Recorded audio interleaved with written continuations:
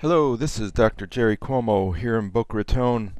Kind of a cloudy day out there still, um, but I wanted to bring you guys back and to look at another bone level case. Um, we were talking before on how to modify uh, the Straumann transfer copings, ones that I've modified and also have a video. Again, these are just freshly made out of my Triad machine. Um, they'll work well for molars, but for bicuspids and anteriors, you're going to need to trim these further in the mouth. Actually, what I do is I measure them in the mouth and then trim them outside and then polish them. Okay, so we're going to go from the rough phase, okay, to highly polished phase.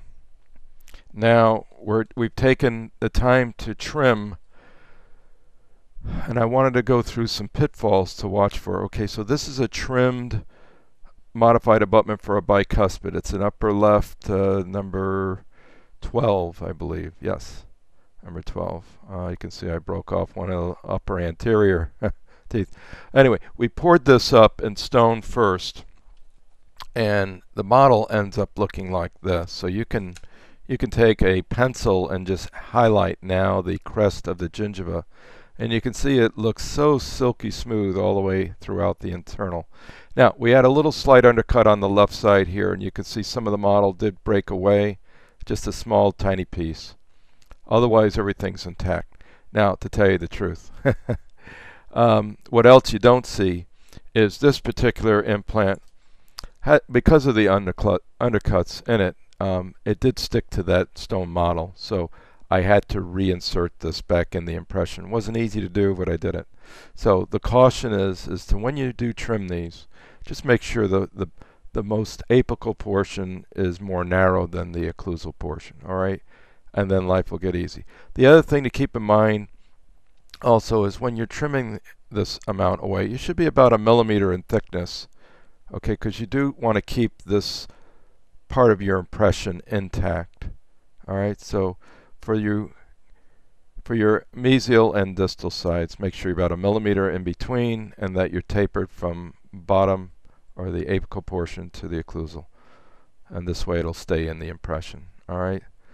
As your lab's going to want to do at least 2 pour-ups. Every case I give 2 analogs with the case.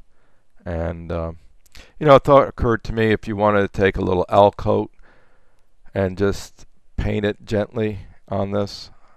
I'm not sure how that would work out, but it might add a little bit of relief to this area. So when they do a pour-up, you might not have any drag in this area or any fractures that occur. If you're severely undercut, you're in trouble. You know, you're just going to lock the case in, and you know, you might even at times you can take an Explorer, take some of this orange Reprosil material, and just you can add it, or you can add some blue material here to make sure that you're not undercut, but it has to be highly polished. Okay, for you open trayers, you know, no problem, I'm sure, when you're pulling these things from the mouth, but you just want to prevent tearing in the interprox. So your dental surgeon is not going to give you one of these. You're going to have to make it yourself. You might want to hand it to him or her if they're going to do an immediate impression. That'll help them make the provisional. So you can start from there. Hope I was helpful on this. And again, the model work, you can stare at it. It really looks terrific. I have absolutely no problem whatsoever in using this as a waxing jig now for the lab. They can come in here and block out certain areas if they see there's slight undercuts. I like to keep these threads nice and clean all the way down, even in the analogs. We've covered that in other videos as well, how to keep that area clean in there. And also make sure that they have their own basal screw. So you get the one that goes in the mouth should be pristine. That shouldn't be filled with laboratory filings and metal filings. All right, because it gets kind of messy in the lab, as we all know. I have an in-house lab. It's the DePietro Dental Lab. I also use my other lab as Nielsen Dental Studio in Deerfield Beach, and they're just quality labs all the way. Love to work with them. They love to work with me. And it's been a real happy time with implants for me. And it should be for you. You know, you shouldn't have to struggle with the seating or contact problems. You shouldn't have to struggle with the soft tissue emergence and aesthetics.